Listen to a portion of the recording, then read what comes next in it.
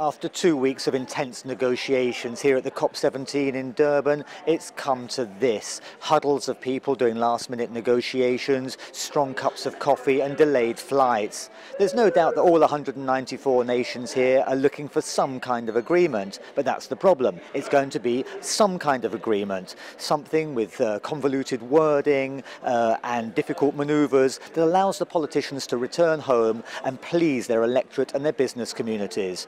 There's no shortage of passion and energy, even the money's available, the science is in place, but where there's no political will, there's no progress. And political will is something that seems to be sorely lacking here. Meanwhile, the clock is ticking.